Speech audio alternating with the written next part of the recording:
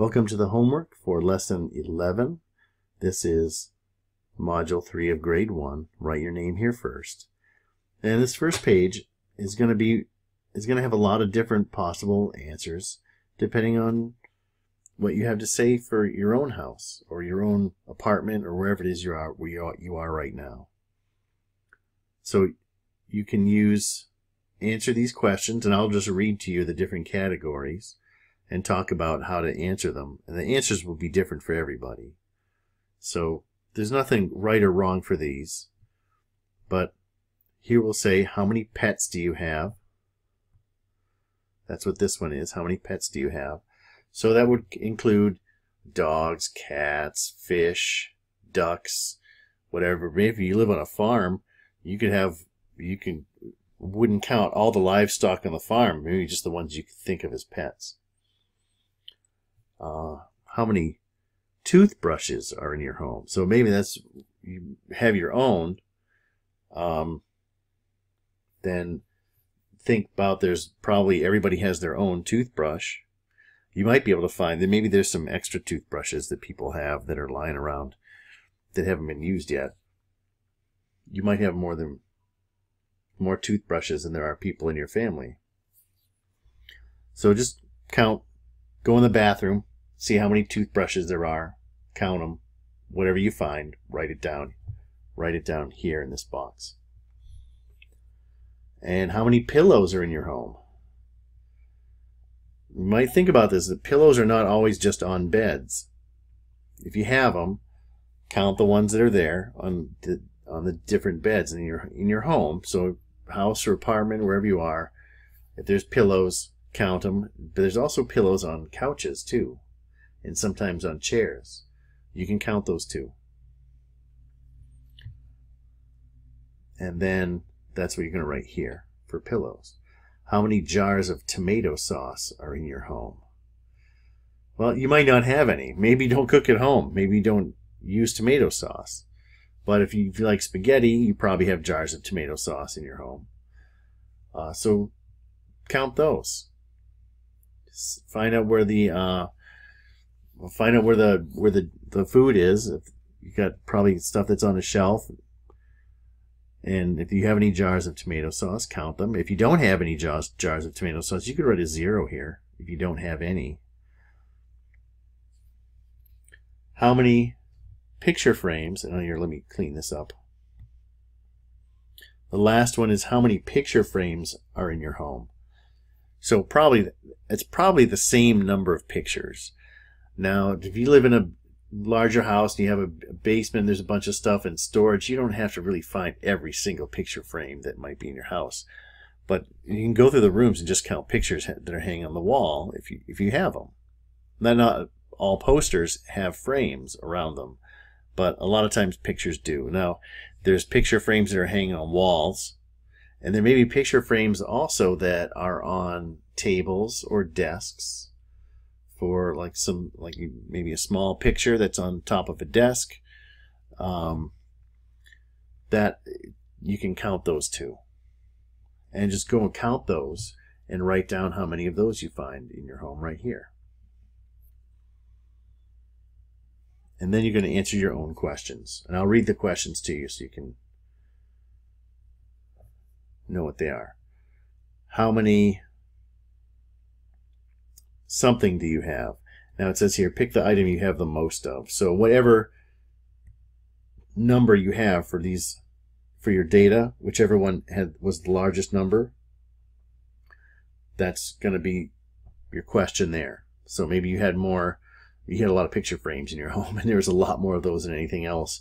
Then that's what you would write would be how many picture frames do you have? And then for the next one is how many blank do you have? Pick the item that you have the least of. So if you didn't have any pets, maybe you had 0 pets, then you would say, then right here, then pets is what you would write there, if that was what was the smallest number for the things that you counted. And then together, how many picture frames and pillows do you have? So to figure out that one, just look at your, let me clean all this stuff up. picture frames and pillows. You're going to say how many picture frames there are and add it to the number of pillows, and whatever that is, that's what you're going to answer in this spot here. Write an addition sentence for it here, right? It's going to be picture frames plus pillows equals something. And then write and answer 2 more questions using the data you collected. So make up 2 more questions. They could be comparing questions, like how many more toothbrushes are there than pets? Or are there more pillows than toothbrushes? How many more picture frames are there than pets? Those are kinds of questions you can just kind of make up. Don't make the questions super hard, because you're going to have to know what the answers are and be able to figure them out. But it's because it says write and answer 2 more questions. So here's a question, write down a question, and then the answer you can put here in the space at the end. And for question B, that's your second question. Whatever that one's going to be, you can write the answer for that one down here at the end. The next page, students voted on their favorite type of museum to visit. Each student could only vote once. Answer the questions based on the data in the table. So it looks like each stick person is a student vote for favorite type of museum to visit. And there's a science museum, art museum, and history museum for the 3 different kinds of museums. And if I wanted to do, I could just count these. It might make it easier to compare.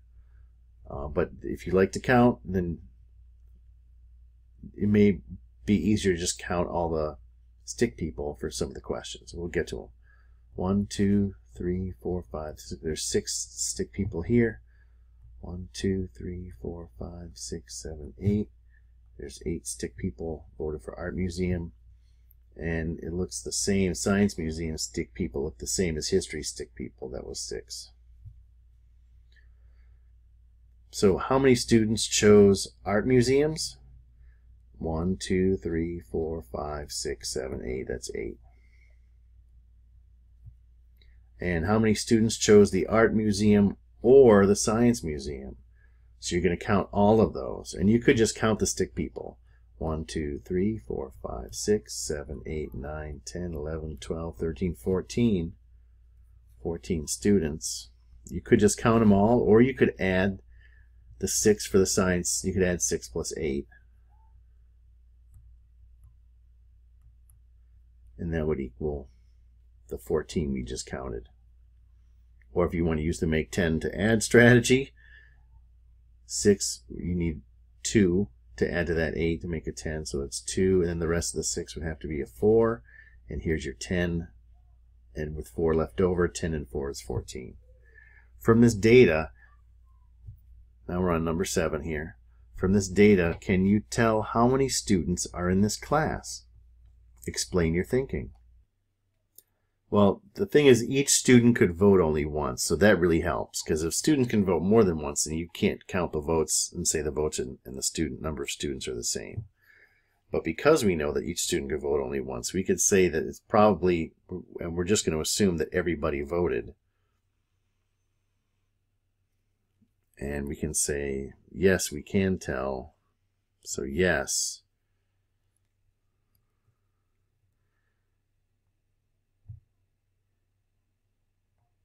Each vote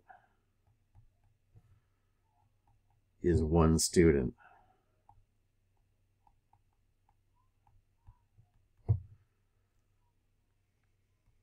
So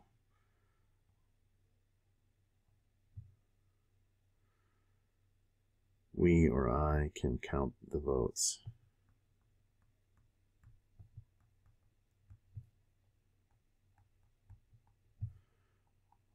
To tell how many.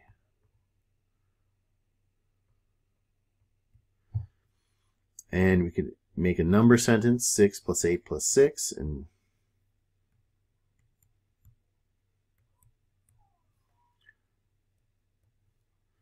if you know your doubles, 2 6s is 12, so we're looking at 12 plus 8, and the 2 from the 12 with the 8 we'll make it 10, and then there's 10 from the 12, 2 10s. This is going to be 20.